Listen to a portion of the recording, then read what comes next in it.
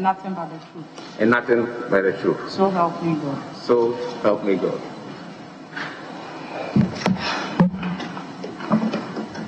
Honorable,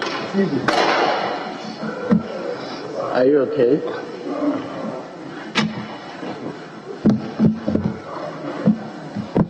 Very well. Honorable John Peter Amewu, MP for Hohoe and Minister-Designate for Railway Development. This is your first time as a Member of Parliament, but you have been a Minister of State, in charge of 2 ministries, first Lands and Natural Resources, and then Energy.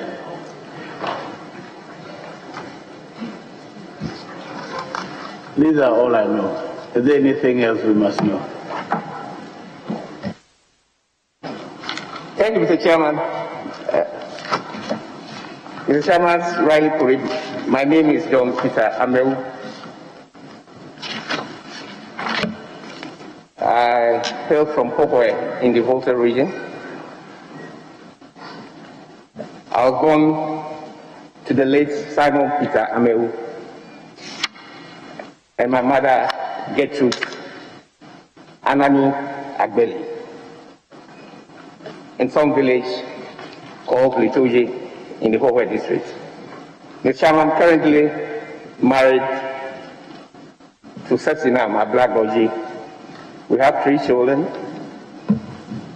Fafali Amewu, Jifa Amewu, and Emefa Amewu. Briefly, Mr. Chairman, I'll take you through my educational background. I started my education in primary school in Androkofe. If you don't mind, just tell us your last one. The last one you obtained. Fill out in my CV, details in my CV, and as you was once a Minister of Lands and Natural Resources, ending up at Ministry of Energy as a sector minister. Chairman, and currently Chairman, Minister, from what period to what period, for our record? You were once Minister for Lands and Forestry. What period to what period? What was your start? What was your sunset? You want to guide us with that? I'm now perusing that aspect of your CV. Mr. Chairman, I was at the Ministry of Lands and Natural Resources from February 2017 to August 2018. Minister of Energy from September 2018 to December 2020, Mr. Chairman. To December or to January? December 2020, that January 7th as a sector minister. Well, did your mandate as Minister for Energy end on 31st December 2020? Is that what you are suggesting? No. As a Minister for Ministry of Energy, Minister, in your CV, September 2018 to December 2020. And I'm saying, is it correct to suggest that your mandate ended 31st December 2020? That cannot be correct. Probably see January 2021. My mandate should be ended in January 7, 2021. Thank you, Chair. Thank you, Mr. Chairman. And Chairman, we are going to the Ministry for Railway Development. Does Ghana have a railway development plan? Thank you, Mr. Chairman. Ghana as a country has a comprehensive, well-detailed railway development plan across length and breadth of this country. I currently have a copy of the railway development plan that has been designed and concluded by the current government. Work has started with successive governments. The current government has amended the development plan that was commenced some years back. So yes, of course, Mr. Chairman, currently we have a railway development master plan. Chairman, in the nominees briefing, as sector Minister-Designate, what has been brought to your attention in terms of railway development in the country? What should Ghanaians expect? What is going on from Tema, Akusumbo, Takwa? Mr. Chairman, the existing railway network in the country is made up of 3 major lines, the Western, Eastern, and then the Central line. Cumulatively, these add up to 947 kilometers. Mr. Chairman, the existing network is largely confined to the southern parts of the country, with the city of Kumasi being its northernmost parts of the lines that have been built. Mr. Chairman, these lines were built during the British colonial period, and they are all narrow gauge with single tracks with a maximum axle load of about just 16 tons. Largely not operational except for freight currently that we see along some of the lines. The current passenger lines that we have run from Accra to Kumasi, which was operational sometime, but had to be put to a halt as a result of the COVID. The state of the current infrastructure, Mr. Chairman, it's the development of the western line from Takoradi to Kumasi, which is 340 kilometers, the redevelopment of the eastern line from Tema through Accra to Kumasi, which is also 330 kilometers, the construction of the central spine from Kumasi through Paga, 595 kilometers on the Burkina Faso border, and also the Ghana-Burkina Faso Railway Connectivity Project. Development of Metro Line Rail, also both in Accra and Kumasi, are also high in the agenda. So, Mr. Chairman, briefly, that's some of the important points within the current Railway Development Master Plan that we have. Okay, Chairman, Mr. Nominee, you are a Minister for Energy. We will come to your performance at that level. But, Chairman, on the 7th of January, when the Speaker was to be elected with Parliament being sworn in some of the videos that we have watched and in some of the commentaries that we have heard, regrettable incident, which is platform. I want to withdraw that word unconditionally. My constituents, of course, are watching me. Mr. Chairman, I'm a peaceful man. Of course, the use of the word came out of overreaction, which is, of course, one of my negative aspects, overreaction. Mr. Chairman, I'm trying to work on that. And when you say overreaction, were you saying in a fit of anger? Yes, Mr. Chairman, in an anger mood, I use that word. Who angered you?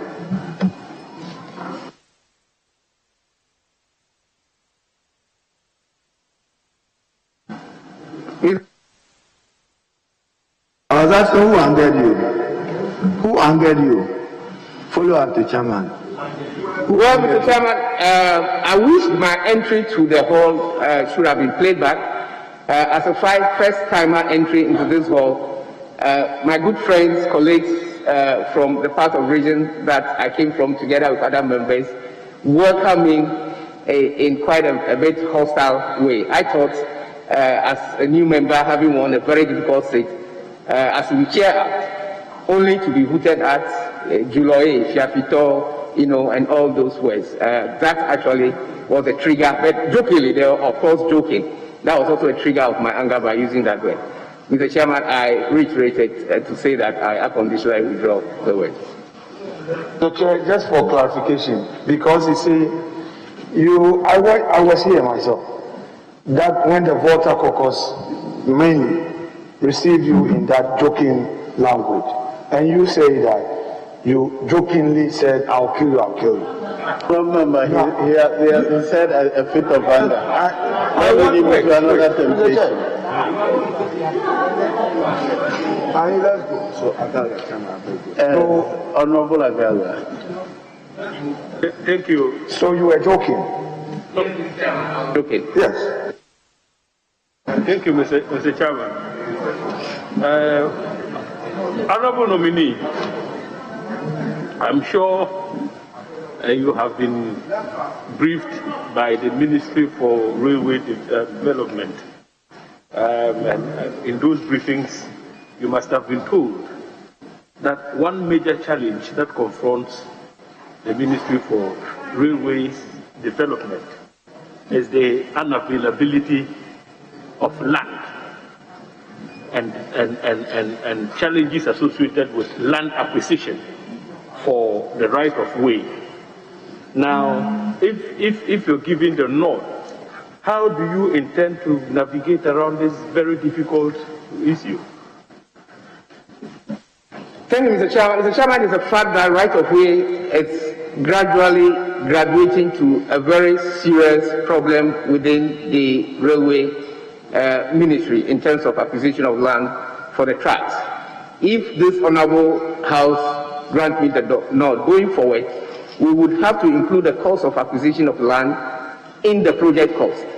The problem in the past was as a result of separating land acquisition from the construction.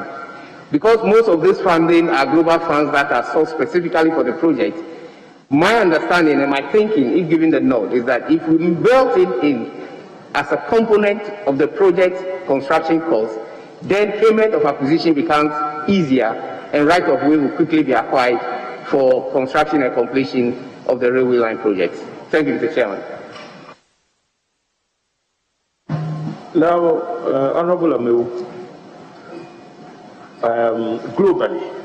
globally, funds for capital-intensive projects are currently very limited due to the COVID pandemic. And yet, we know that railway development requires huge investment with good returns on the investments. But in the face of the COVID pandemic, how do you intend to attract investment for the development of the railway sector? Thank you, Mr. Chairman. Mr. Chairman, the railway sector generally should be looked as a social project. I deviate slightly from the school of thought that believe that the railway should be an investment project. If the railway sector is taken as a social project for which government funding of the project will reflect on the balance sheet of the government, then the after effect of the railway, which will drive the growth of the GDP, will be worth paying for the cost of construction. Mr. Chairman, it is very difficult for a global fund these days, say $2.4 billion, to be run on a railway track of about 2,000 kilometers and expect a payback period between 30 and 50 years. I don't see any investor doing that. No prudent investment analysis will trigger such decision to commit such a fund. But if rather government puts that on its balance sheet as a debt, and the impact of the construction generates economic growth in terms of GDP growth, then that will be worth paying. So I'll be considering the railway project as a social investment project, rather as a social project, rather than an investment project or product. But notwithstanding that, Mr. Chairman, some of the routes are still profitable. And so if it is analyzed and determined that investment decision will be taken based on profitability index, and the investors are convinced beyond all reasonable doubt, of course, we will identify those routes based on their analysis and give it out to them as an investment product.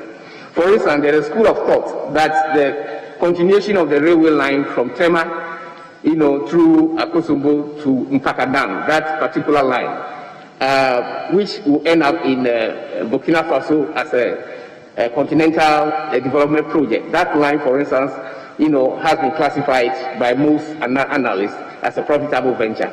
Those one can go into investment product where we can package it, maybe on build, operate, and transfer for a larger period or as a concession for the investors. Mr. Honorable Amewu, some transport analysts have argued that in our country, Ghana, which has a huge infrastructure deficit with respect to our road network, which is estimated to be in the tune of $5 billion US, that it is not even necessary to have a ministry, such as the Ministry for Railway Development, and seek to invest in that sector, but rather that we should concentrate on bridging the gaps or the deficit with respect to the road sector. With those views, do you think the ministry that would superintend over if given the nod is relevant? Thank you, Mr. Chairman. Mr. Chairman, I would beg to differ from the school of thought about the deficit. Yes, of course, the deficit exists in the range of about 5 billion, as you rightly put it. And the attention, therefore, for any emerging country might be, let's not concentrate on other sectors, but let's put attention on the roads and begin to fix our roads. Mr. Chairman, the railway sector has its own advantage. The lifespan of most of our roads that we witness in the country, maximum it's 11 years. A railway sector that is well constructed can take up to a minimum of about 50 years. The advantage is that when you put your railway lines in order, then you are going to migrate traffic from the current existing dense traffic on our roads to the railway. Already, most of our tracks, that flies on the roads are above the axle load. But because they don't have any alternative routes to use, they were forced to go on those routes. And that is why we have most of our roads within a few years currently are in a very deplorable state. With the construction of the railway sector, you are going to migrate those traffic onto the rail line. One great advantage that the railway line also does is that a number of passengers and goods can be moved within the shortest possible time. For instance, the standard gauge that the country is trying to introduce now is going to run at a speed of almost about 160 kilometers per hour. What that does is that people will get to their destination on time. Productivity will increase, because if you quite recollect, you sit in a railway, you can confidently conduct your business in a railway. So people who will be in a railway can equally be working in the railway line because of the stability and the level of angles at which it travels at. So with the introduction of railway, we expect growth in GDP of this country, and that is why I think that we need to combine both the railway and then the road. His Excellency President Nana Addo Dankwa Akufo-Addo, in his inaugural address, stated categorically about his intention to make sure that the railway industry becomes a very viable sector in this country. And I think that we have to work in accordance with that direction.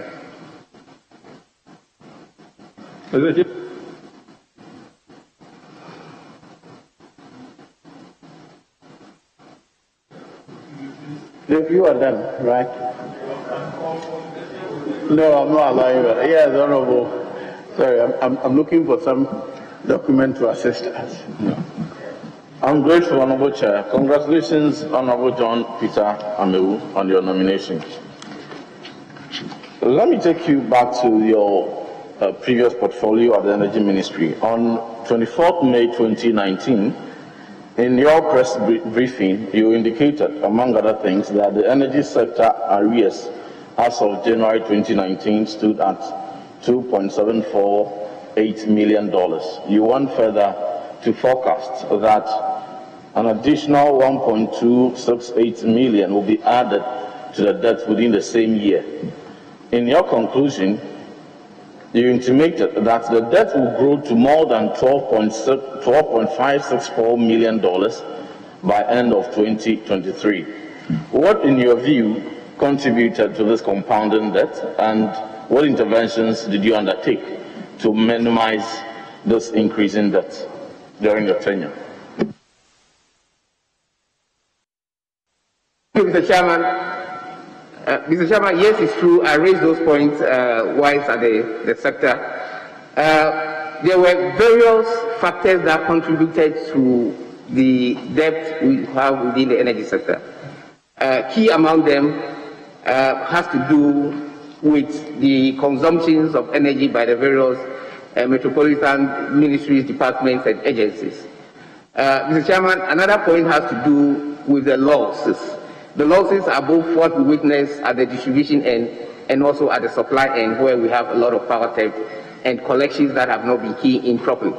We have managerial problems also within the sector. Mr. Chairman, among them also is the obsolete equipment that we have currently within the electricity sector. Most of the equipment that we have are some that are lasting quite close to about 40, 50 years and have not been replaced. When you have this sort of obsolete equipment, transmission of electricity through them is at risk because you will lose most of the current before they get to the burner tip where the consumer is waiting to get it. So these couples of factors, are very key in raising the debt we have in the system. One of the key factors has to do with the feed. By the feed, I'm talking about the fuel or the gas. The gas supply is also a component of the electricity. Don't forget, the electricity is just a derived demand. So at that end, other factors that go in to drive the generations are also key components. And so if you add all these components together, our estimation was rightly what we said. But, Mr. Chairman, that assertion was based on the fact that if nothing is done, with the debt profile, as I've stated. Fortunately, before I left the ministry, we put in a lot of measures with the assistance of cabinet. We came out with the energy recovery program. We have done the master gas house clearing processes.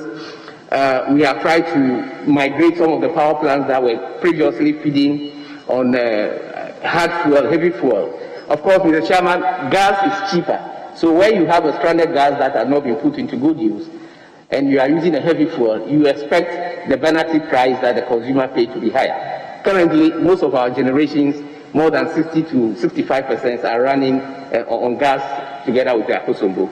So these measures that we put in, gradually it's addressing the energy debt problem that we have.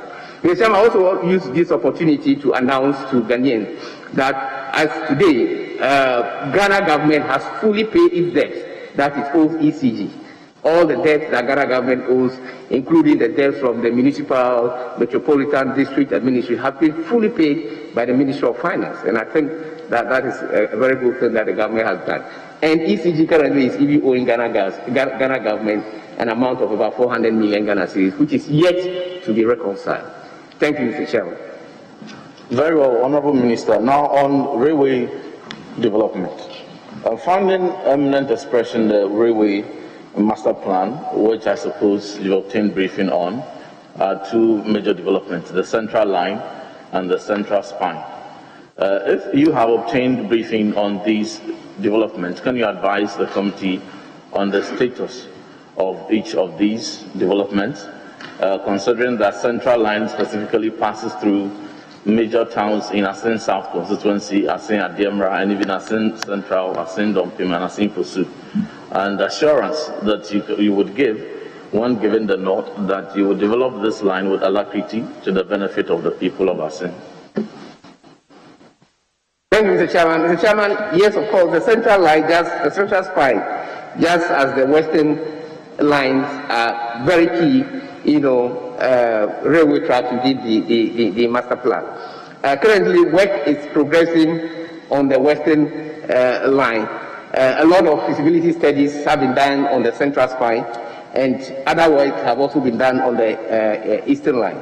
So I'm giving the House this assurance that if the House gives me the nod, I will move everything possible to make sure that this line is completed.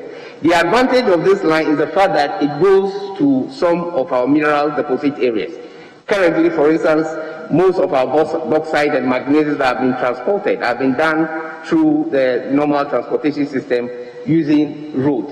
And that is putting a lot of traffic on our roads, and our roads are not lasting as we expect. It is expectation that if these lines are completed, and the fact that they will be going through some of these mineral deposit areas, haulage, of course, becomes very easy for the mine owners. And it will also reduce cost of transportation, which will therefore add value to government share in some of these mining communities. Thank you, Mr. Chairman. Yes. Zuela.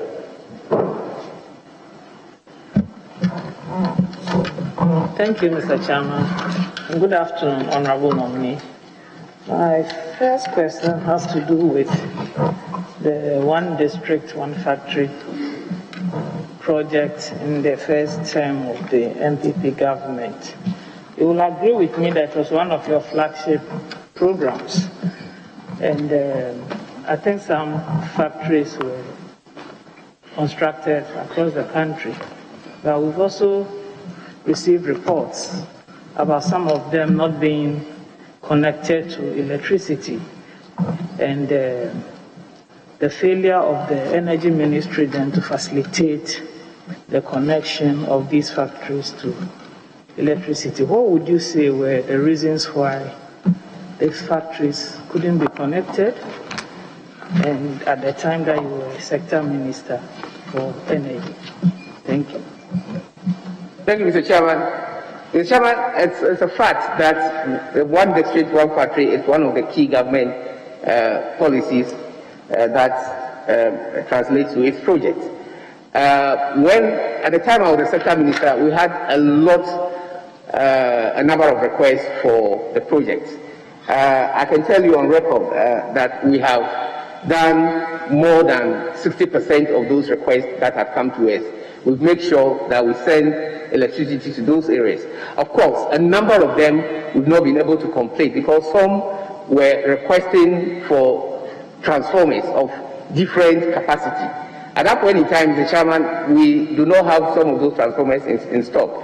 But the materials that were available under our disposal, then with the collaboration of the Electricity Company of Ghana, we've been able to extend electricity to some of those areas. But yes, of course, it's on record that we've not been able to do all the 100%. My understanding is that because this is quite key to us, the incoming minister, as I've briefed him already, is going to take it up and make sure those areas that have not been connected, he will do to make sure that completion of those areas are also done within the shortest possible time. Thank you, Mr. Chairman.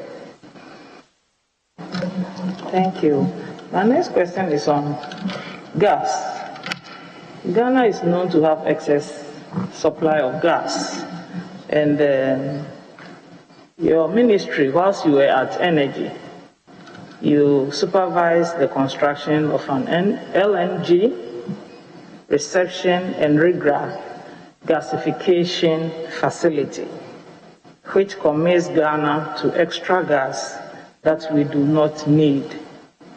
In the event that this contract is terminated at any time, would you agree with me that it will be tantamount to causing financial loss to the state?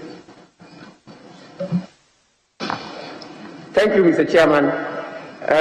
Yes, Mr. Chairman, I supervised the construction of an import terminal of an LNG whilst I was the Sector Minister.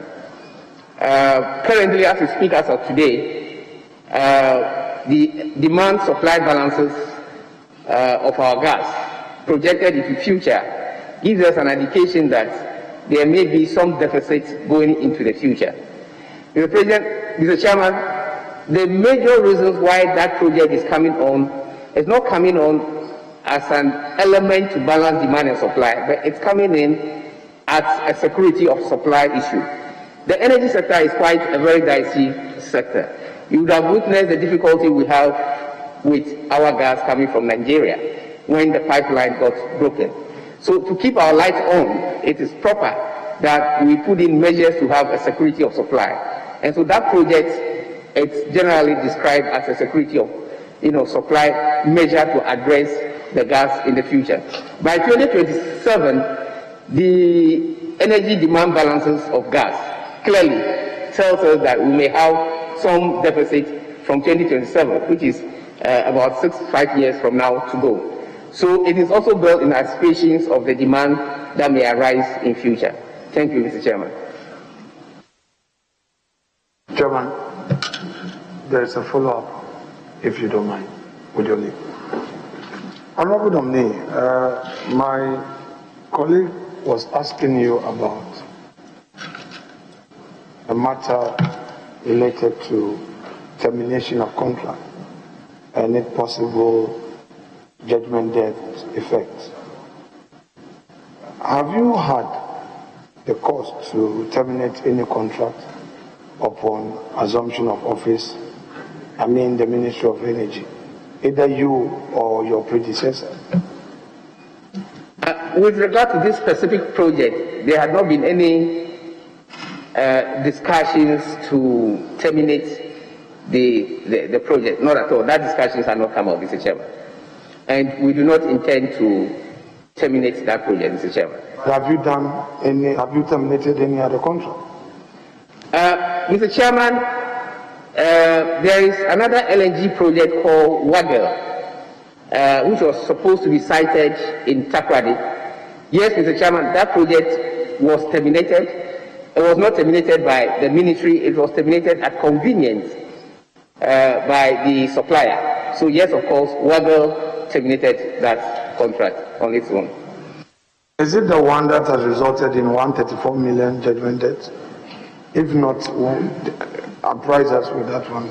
Yeah, it's the one that resulted into about 50 million judgment debt. There were two contracts that were terminated. One was the power project, which is the GPGC, and then the other is the LNG project. The LNG resulted in a judgment debt of about $50 million.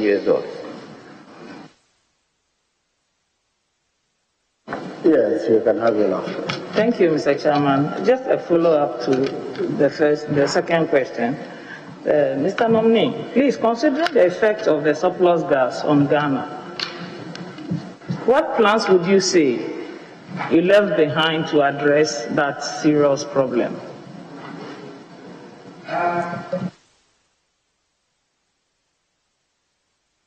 The issue of the surplus gas, which was becoming more of a problem in terms of the debt that the energy sector has been addressed through a number of ways. The first was to institute what we call the natural gas clearinghouse methodology. Mr. Chairman, we have gas coming from 3 different sources in Ghana.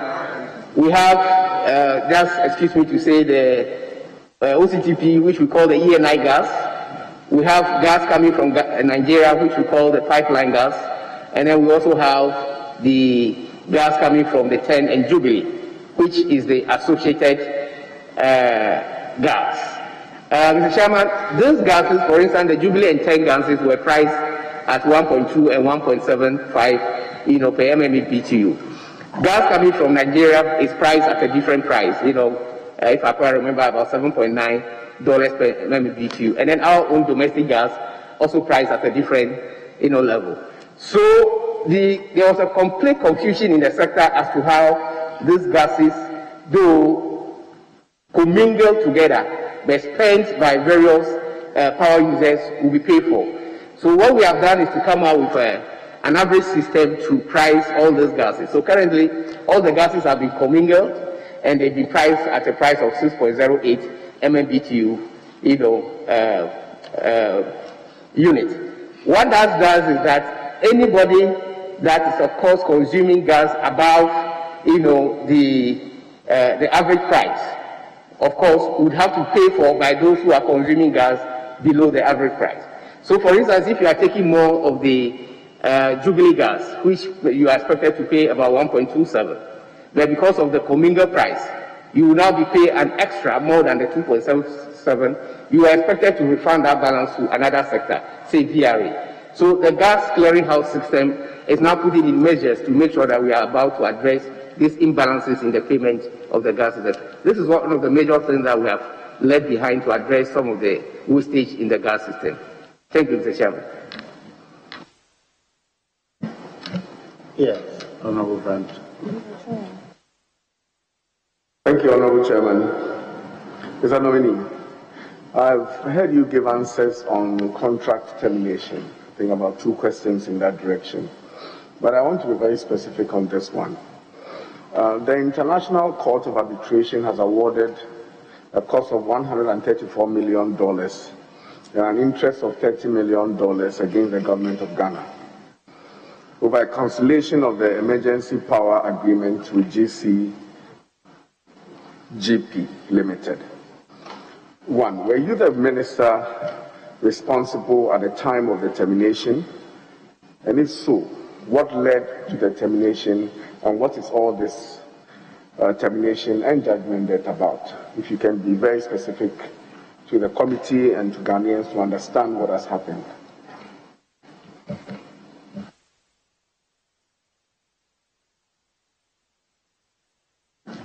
The government of Ghana, represented by the erstwhile Ministry of Power, signed a gas and sales purchase agreement with the West Africa Gas Limited, which we call WAGL,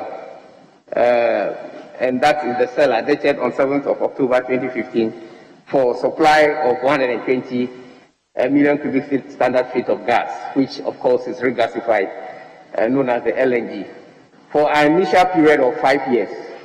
Following counter proposal dated on the 15th of March 2016, the seller has reviewed this term where the initial period had now been moved from 5 years to 10 years, and the gas price brought down to $3.3 per MMBTU from 2.2 to 2.33 to 2.4. So the period has changed from 5 to 10 years, and the price has also reduced to 2.22. Mr. Chairman, on assumption of office by this government, there were an attempt to re-engage the WAGL, which is a company, about the model of construction and siting. Mr. Chairman, I quite remember that the site has been relocated to Sekondi from Tema. Discussion progressed on how soon the construction should commence. My understanding was that the WAGL, wrote further to the ministry at that time. Mr. Chairman, I must also put it on record that I was not the sector minister at the time of this termination. No, I was not the sector minister. What I came to do was to address the difficulties experienced by WAGL and to invite WAGL back to the discussion table. We did invite them to come back for us to discuss. Unfortunately, at the time of discussion when we approached the Attorney General did state that a contract that is terminated cannot be renegotiated. So on that basis, we have to enter into new terms of agreement. It was at the point that we were discussing of getting into new term of agreement that we had a letter, which of course was during my era, by the WAGL company, that they have terminated the contract on their own.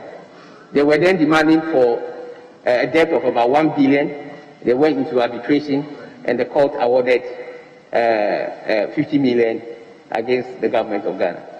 That is a brief about the termination of the WAGL contract. As a follow-up, did you say that you tried to re-engage them after the termination? Yes, Mr. Chairman. After the termination, which was somewhere in June, Mr. Chairman, I have here a letter in my hand, which I can tell them in 13th of February about the termination. After this termination, I got to the office in September 2020. Chairman, we request further details. Letter 13, what? Signed by who? What title? You are speaking for our record. So give us the details. That we'll know who is responsible for this judgment debt, who terminated it. Read it fully for us for our record, Chair. Mr. Chairman, attended in this letter dated 13th of February 2018, emergency power purchase agreement between the government of Ghana and GPGC Limited, termination notice. I was terminated on 13th of February 2018 by my predecessor, signed by Honorable Boachi Ajako. Mr. Chairman, but I would think and suspected strongly that this termination was also based on advice from other sectors, because unilaterally you cannot just terminate a contract of this nature on your own. So he may also have gotten advice based on which he acted. I should read the letter. No, I'm not, Mr. Chairman. Mr. Chairman, nominee, we have a problem with roads. Most of our country trunk roads have not seen bitumen, and in the 2020 campaign, everywhere you go across the country, the key issue was roads, roads, roads, and more roads. Why do you think that we should prioritize railway when the basic has not been dealt with? Mr. Chairman, I stated earlier on, if you listen to the President's inaugural address, one of the sectors that he mentioned categorically is the railway sector. The railway sector in Ghana has been in a very deplorable state, over several years, more than 50 years. You will recollect the railway sector in Ghana used to be one of the strongest industry when we talk of Ghana Railway Workers Union at that time. The railway sector is key because, number one, it generates a lot of employment. Number two, it opens up new areas for development. And number three, it's a partial index of a faster trigger of economic growth in terms of GDP. In any emerging country that introduces rail lines into their sector, the rate in terms of sequential jump in GDP is astronomical, and that's an evidence for everybody to see. So I think that a divergence from the road sector to a railway sector, in the view of the president, is to trigger our economic growth, expand the economy, and make sure that Ghana is prepared. Again, if you look at the World Bank's recommendations for countries that want to trade together, one of their major recommendations is to allow intercontinental trade among those countries. If the intercontinental trade is going to work effectively, then of course we need the rail, as a means of transport. Cheaper cost of transportation and faster arrival at destination. This again will lower the cost of our products at the consumer end. Thank you, Mr. Chairman. Thank you. The chairman allows for 3 questions and 2 follow-ups. So the second question, what was the reason for the termination of the GCGCP contract? What was the reason in the letter that you showed us here in this committee? What was the reason for the termination? The Power Ministry at that time, before 2016, commenced a process of rationalization of the energy sector, which of course was a very wonderful idea to see how the energy sector will be well planned so that we do not have more power in terms of generations of more additional powers. So that process continued into 2017 to look at those powers that are coming up, the new IPPs that are coming up. In the recommendations from the AG office, a number of them has been lifted. Mr. Chairman, I had a report here with me stating the various power plants and what should be done by them as a recommendation from the AG. The AG prioritized a lot of the power plants because at that time some of them were supposed to come into commercial operations by the year 2019-2020. So these power plants were prioritized into various sectors. Those that need to be cancelled, those that need to be shifted, and those that can wait after the time that the country would need power. GCGP as a power plant, under the analysis and report from the Attorney General's office, of course, was classified under those power plants that need to be terminated. They were classified basically because there were certain conditions precedent they were expected to meet at the time of construction. For instance, they've not been granted permits. Ghana government was expected to undertake some rules work that, of course, the government had not done and waiting for it to be done. The company itself was expected, for instance, under Section 4G of the agreement, provides the buyer the necessary means to start the construction of the physical infrastructure. So all these things were done ahead without meeting some of the necessary conditions that were precedent to trigger the construction. Chairman, can we request that the nominee either gives us details or he assures us that he would forward same copy for our purposes, because we need the categorization, those to be cancelled, those to be suspended, those on this, we need it.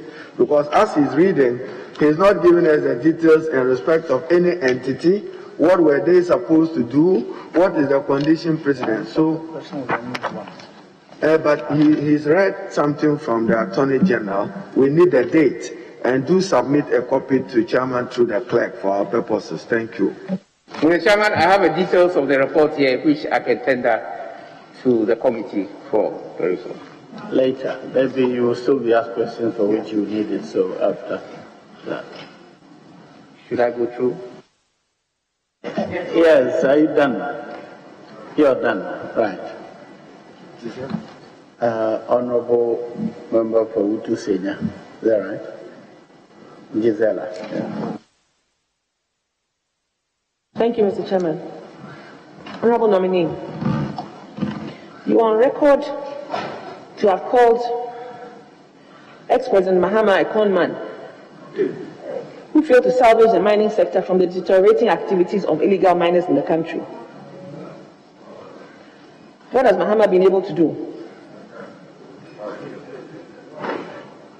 Are you a con man?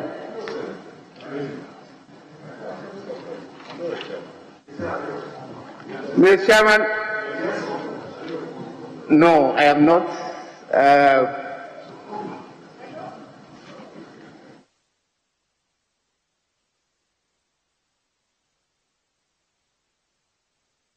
Yes, I'm listening, Honorable.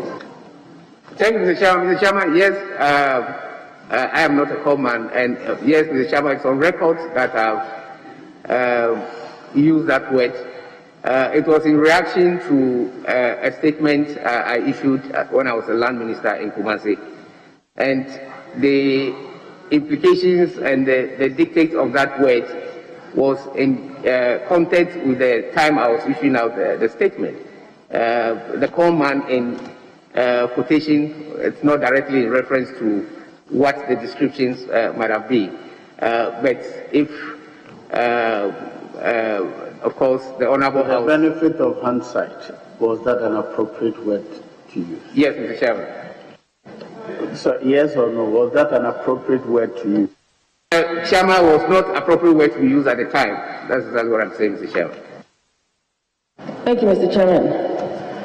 So... No, hold it there, Chairman. Do you want to retract with regret, since you don't want the same word used on you as con man, you do unto Caesar?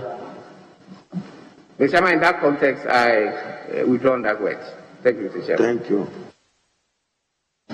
Mr. Chairman, it's surprising how it has taken him that long to realize that you must respect the office of the President, and it has taken you that long to withdraw. The same manner on the night of the 6th, you said you were going to kill all of us here. That is one statement. This is the second. What do we expect as a third? Thank you. No. Thank you, Mr. Chairman. These are learning stages, and I don't expect the third to come.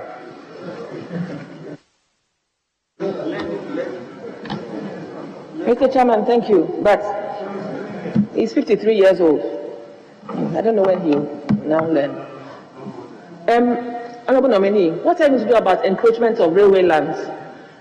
Encroachment of railway lands. The reservations of railway lands have all been encroached. I'm not sure, especially in the urban areas, where slum settlements have developed, makeshift kiosks and so on and so forth, and there's a lot of safety issues with children crisscrossing the railway lines and so on and so forth. What active and proactive measures are you going to be able to take, such that if in your 4 years of being a railway minister, you're able to achieve substantial development in the sector, at least the communities that live around these areas will be safeguarded and their lives will not be in danger? Thank you. Thank you, Mr. Chairman. Mr. Chairman, I think it's a problem within us as a country. As Ghanaians, I think it's time we change our attitude. The encroachment, it's a very serious problem within the railway industry. Most of the lines currently, as rightly pointed out, have been encroached. Some of the lines that the right-of-way had been paid for, in the colonial days, people had even taken over. Some of the areas have been given to other people to build their houses. What we need to do now, Mr. Chairman, if we go ahead to demolish some of those houses, the cost implications are quite very dense. And so what the ministry is doing currently is to begin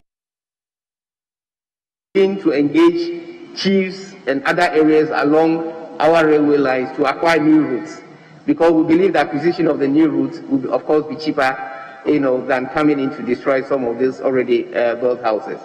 And that is why in my earlier submission, I did state that the acquisition of the new route, which of course is a cost, and most often very difficult for government to buy in, we will now begin to make the acquisition as an index or as an element within the project cost. So whilst we are building our unit rate, we will also build in the right of way of acquisition as a cost, so that it becomes very easier for us to acquire those roads. When we acquire the road, what we need to do is to protect them. Because going forward, you will acquire new right of way, and the future difficulty is that they may be encroached upon. But as a country, I think we need to protect them through a lot of engagement, stakeholder engagement, talking to the communities along the railway lines, and by doing so, we hope that the encroachment will cease in the near future. Thank you, Mr. Chairman.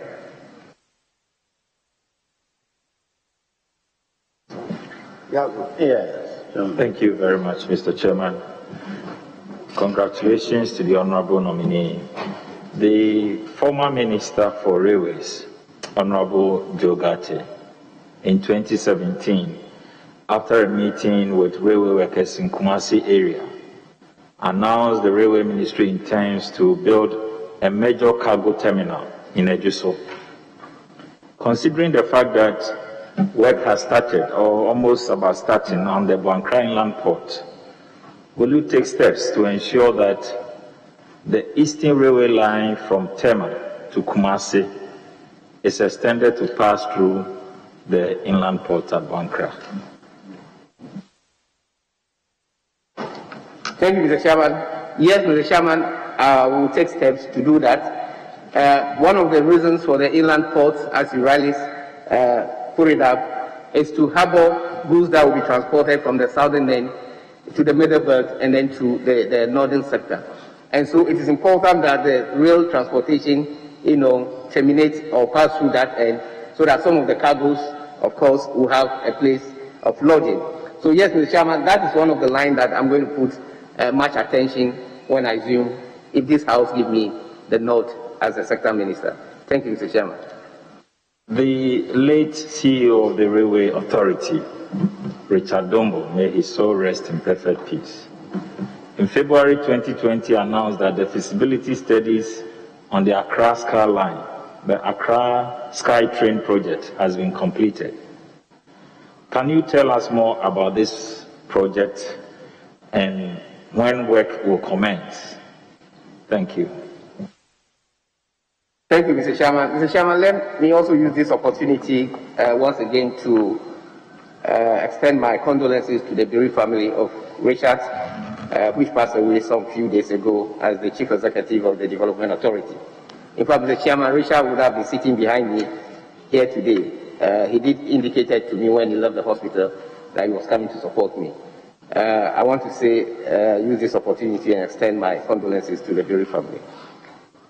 That project, Mr. Chairman, it's a very important project.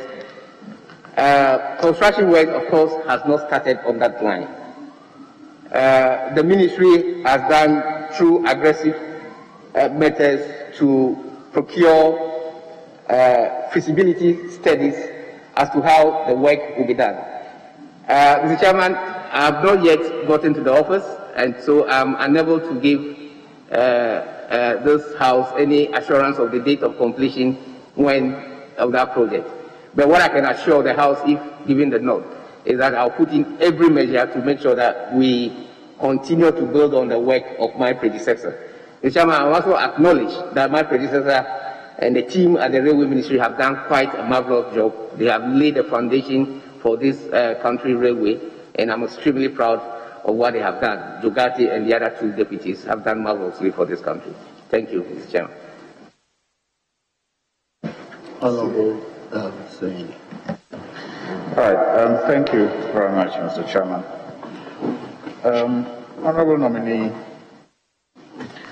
when you were Minister of Lands, the President declared, if I'm permitted to use the word, war against Galamsey. You were tasked to lead the charge. A number of interventions took place, including the seizure of excavators. It was also promised that some drones would be purchased. You put the figure $30 million worth. Later, the Interministerial Committee chair indicated $500,000 was what was paid. I just want to find out from you, also because Mr. Eko Ewusi, later in a caution statement to the CID, indicated that a number of the excavators were taken by you, or you sent people to take those excavators. How many excavators did you seize as minister, and what happened to them, if you know? Thank you, Mr. Chairman. Mr. Chairman, first of all, let me put it on record that while I was a Minister for Lands and Natural Resources, I have not seized any excavator. What I did when I was a minister was to ask for withdrawals of excavators from mining sites. And at that period, about 500 excavators were withdrawn from the mining sites, but they were not seized. Because the methodology to seize excavators, it's a process through the AG's office. The minister unilaterally cannot seize excavators. So my order was for withdrawal of excavators from the mining site. And I did remember that that withdrawal date has been extended for another 3 months because at that point in time we realized that excavators, though withdrawn from the mining site, some were still close to the burial site. So we asked that they should be moved further. Because what was happening at that time, which we note very well, was that most of these excavators were not owned by the miners. The excavators were owned by the separate entity. And so we were going to detach the mining of excavators from the owners of the licenses, so that the licenses would have a license to mine, the licensee would have a license to mine, but the excavator who needs to come and work on the excavation site will also be licensed, so that we have two processes. So these were some of the processes that we put in place to undertake. Yes, of course, the Interministerial Committee, which came to handle the situation, was a good innovation by His Excellency the President. I did say that we are going to procure a number of drones at the cost of 30 billion cedis. These drones are high-tech drones. They are not the normal drones that we see flying, in Accra. And we did remember that when we engaged one of the dealers in the drone from the United States of America, the price they gave us at that time was 30 million for the number of drones. I think we were going to acquire about 5 drones at that time.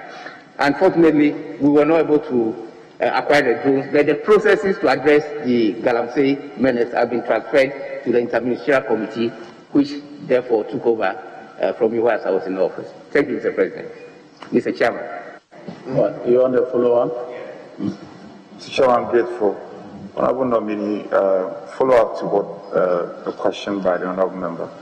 When people say that 500 excavators were seized and vanished into thin air, you have spoken to these excavators purported to have been seized and and lost. What would be your reaction to those who say that they were seized and then they vanished? Thank you, Mr. Chairman. I personally have also been tagged as taking, I think, 20 excavators or so, but of course, which is not true. I did state that I ordered for the withdrawal of excavators from the site. But after the Interministerial Committee, of course, which I am a member, I was a member, some excavators were seized. As to whether they vanish or not, I don't think that is the issue. The excavators that were seized went through the process of seizing the excavators, and they've all been under the auspices of the chairman of the Interministerial Committee, and this has been transported. Some of them have been transported to Accra. I don't know, and I have no idea as a fact to tell this committee that a number of them has gone missing. I haven't got that record, and it's not known to me that any of those excavators have gone missing.